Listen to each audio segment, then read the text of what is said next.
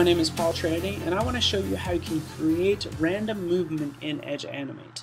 So, just to start off, here's my character. As I go inside of my character, you can see my character will have its wings flap, and I thought that for this symbol called myRect, I'd like for it to move into different positions, kind of bouncing around the stage. So that's the movement I want. I want it to be obviously random. And I want this to happen once the stage is ready. So down here for stage, I'm going to click right here on these curly braces. I'm going to open up the actions for this stage. And you'll notice I already have something set up for composition ready. And I have two variables created. Okay, so there's empty variables, but now I want to take advantage of them. So function random numbers. For this function, again, you can call it whatever you want. I'm going to take advantage of rand x, make that equal to math.random. Get a random number between 0 and 1. So it might be 0.3578, whatever.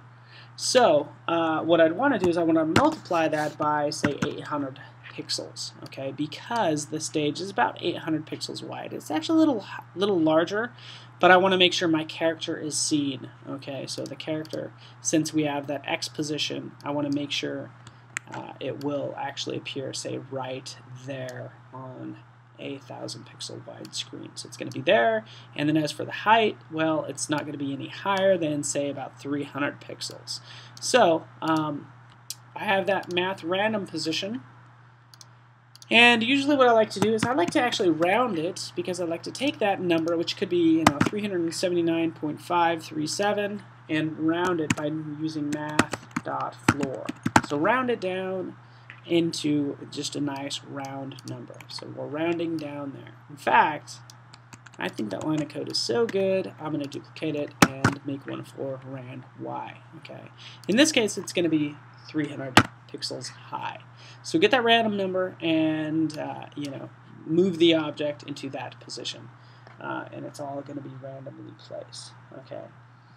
Well, the next thing I need to do is I need to make sure I call this function. So I need to say random, and again, do what you can, because obviously I have a misspelling there. Drop that in there just like that. Call that function when this composition loads. Okay, so that just creates the random numbers. Okay, because what I need to do next is I need to create a function called moveMe that starts to move this particular object. In this case, it's going to be function moveMe do something awesome. And this is the awesome part. Go ahead and move. Again, this is jQuery calling out that particular object this way. So that particular object, again, is known as myRect, as we see right there. So whatever you're calling your object, in this case, myRect, just like that. Let's animate. And what's great about this is a particular API available in Edge Animate, and it's called Animate. So if you want to move an object, you can move it. In fact, you're given a couple of parameters. It could be the jQuery functions within those curly braces, how long it will take to move, say over the course of 1 second, and then if you want to do something else is what I'd drop in here. So right in here, I'd say, hey, you know what? Let's move the left position, that random X position. All right, so that's what I want to do. I'm going to take this random X, and it's going to go right there. Okay, next up is the top position, which is the Y position. Go ahead and whatever random number you have there, move it to that location, just like that. So we have random X, random Y, does that movement over the course of 1 second, which that's technically milliseconds.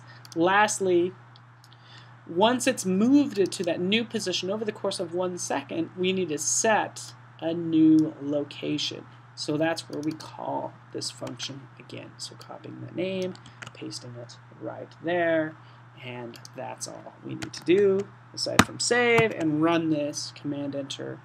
There's my character. You can see my character bounce around. Again, just a pretty straightforward example as he moves these random positions. So we'll see him come into place. There he is. onto more of the stage. It's all done randomly. You can do more with this as you start to adjusting the size, adjusting like maybe the blurriness, things like that. There's a lot you can do. But hopefully this is a good idea for what you can do if you're trying to create random movement or even creating random numbers, whatever the case may be.